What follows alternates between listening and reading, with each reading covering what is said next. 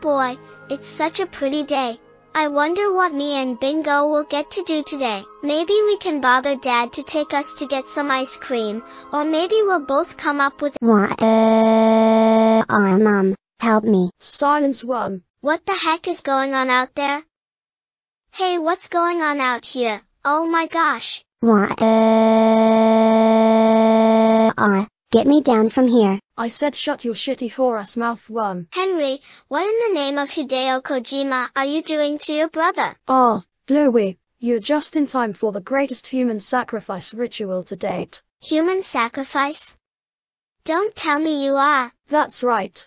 For far too long, my stupid, annoying, smelly, nappy baby brother always got mum and dad's love and attention, whilst always gaslighting me and getting me into trouble. And if karma won't deliver itself to the insufferable popcorn-headed little shit, then I shall do the honors of punishing him myself. No. Henry, please, don't do this to me. I'm so sorry for being mom and dad's favorite and always gaslighting you. Please, give me another chance. I'm your brother. Brother?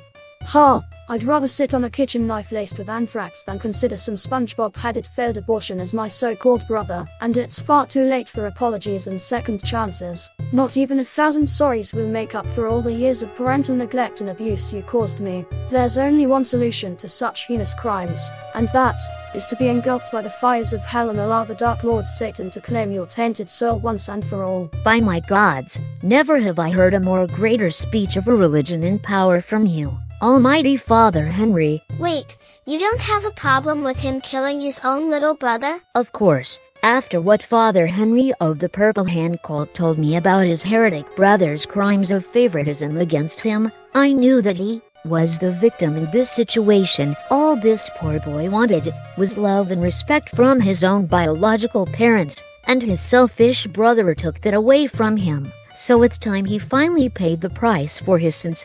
O Father Henry of the Purple Hand cult, I lend thou my powers of the dark to aid you in performing this sacrifice. Please accept a part of my soul and unleash your hatred. Search your feelings. Let the hate flow through you. Allow all your pent-up anger to course through your veins and let the deity aid you in your conquest for freedom. Father Henry, open the gateway to your soul and come forth into the light as a true cult father. Henry? Are you alright?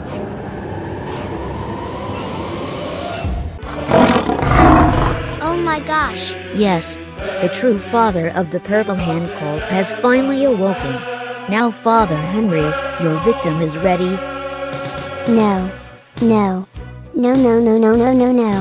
What?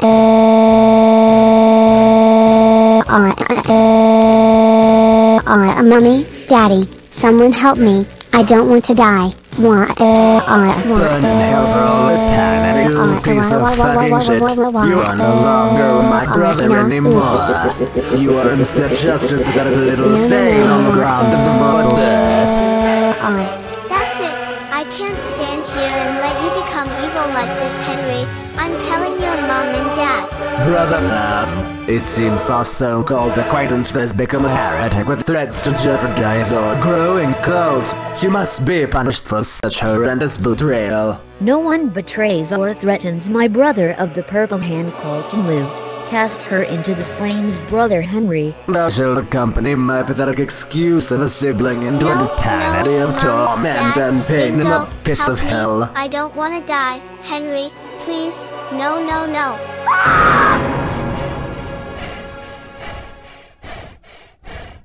Oh my goodness, that dream was so scary. Well, at least it's over now. Maybe Dad will make me a yummy breakfast to cheer me up. Good morning, Dad. What are we having for breakfast today? Dad? Are you still asleep? Dad? Oh no. Get in my belly! Hey. Don't f***ing run away from me! Phew, I think I'm safe. Hopefully that monster can't climb up closets. Get the f*** down from there! Screw you, you giant walking tic-tac. Oh no. Oh geez, just another scary dream.